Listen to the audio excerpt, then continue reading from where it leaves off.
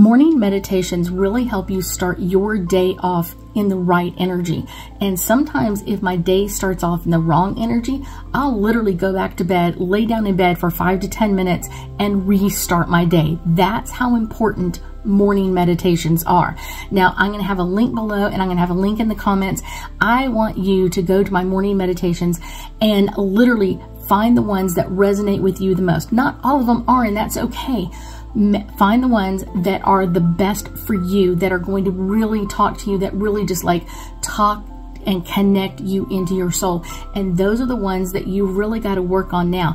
I would say pick anywhere from like 3 to 6 of them and start repeating them to yourself every morning. As soon as you wake up, you can put them on your alarm, you can put them on your mirror, you can put them somewhere else, but literally start repeating them every morning until they feel like they're part of your soul.